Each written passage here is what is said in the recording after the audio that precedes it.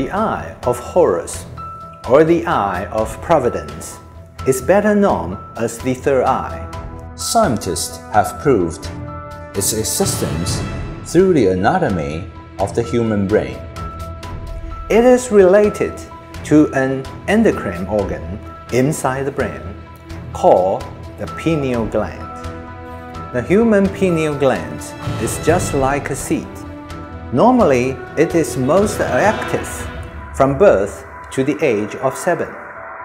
At this stage, the pineal gland leads other glands, such as the pituitary, the thyroid, the thymus, the adrenal glands, the pancreas, and the reproductive gland to integrate and balance the endocrine system to make sure our physiological functions work.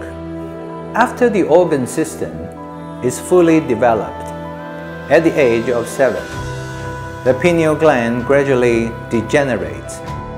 Well, I'm not saying it will lose its function, but compared to the previous 7 years, it does decline with age, as we can visibly tell from our skin condition.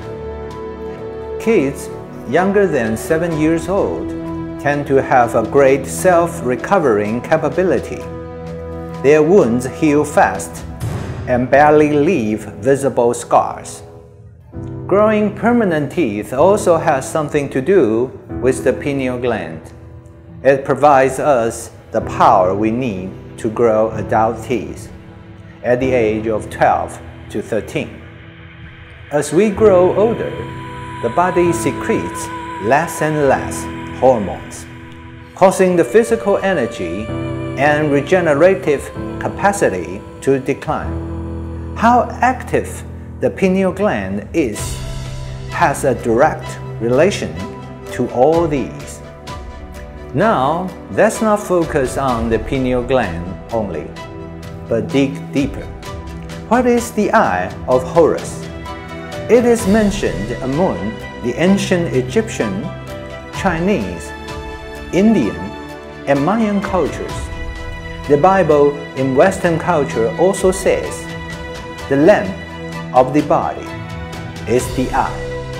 If therefore thine eye be single, thy whole body shall be full of light." By thine eye be single, it is not saying that a person should be blind in one eye. It means a human has another eye apart from this existing two. The eye of Providence, also called the all-seeing eye. So how is it formed? It requires 3 sources of energy to merge. There are 2 channels of meridians that are bilaterally symmetrical throughout the body. The left channel represents yang, the light current that flows along. The left side of the spine is linked with the left eye, so the left eye symbolizes the sun. The right channel stands for yin. Through the right side of the spine, the light current connects with the right eye. That symbolizes the moon. When these 2 currents gather in the pineal gland, they get to link with the central channel. And there you go, the third eye. Actually, the eye of light should be the best way to call it. Speaking of which, there's no such thing as good or bad between the left and right channels. They are in fact compatible and complementary with each other. This explains why it's the other way around among ancient Egyptians. They believed that left eye was the moon, while the right eye was the sun. The pineal gland combines these streams of light from the sun and the moon. It's just like a light bulb when you attach it with both the positive and negative charges. It glows and shines. The pineal gland is more than just a conductor. Its core energy comes from the energy center of the astral body.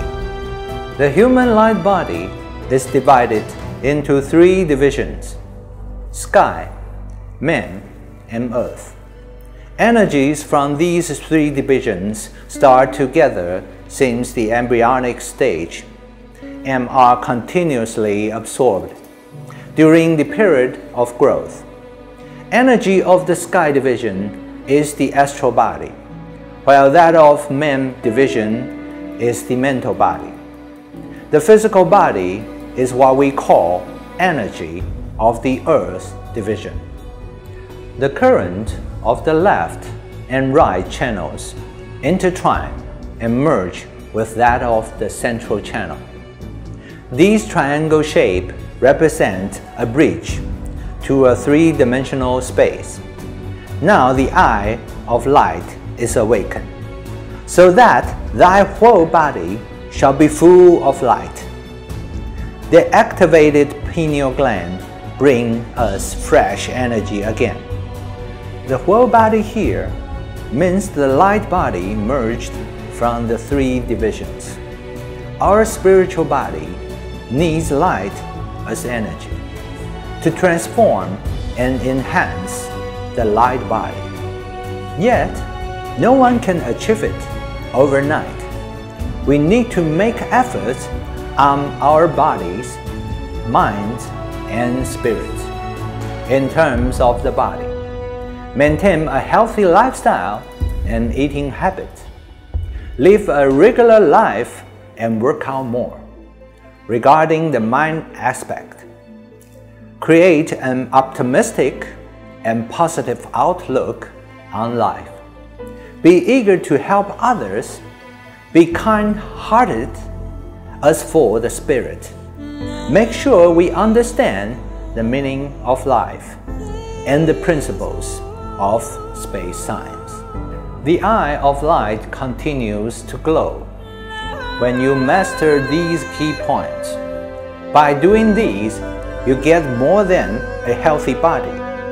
Your career, family, and even luck will also change for the better.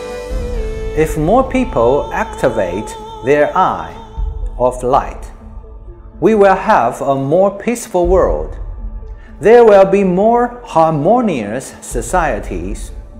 Family and friends will be full of love with each other. Humans should realize that our hatred and dissatisfaction bring disasters which have already affected the resonance frequency of the Earth. We must get to know things about space science and life before it's too late. In this episode, we have explored how the eye of Horus works and how it affects our lives. There will be more upcoming fascinating topics like these in the future. I'm Dr. PH. This is science, not religion. Time is ticking. Please share our videos to your family members and friends and ask them to help spread the ideas.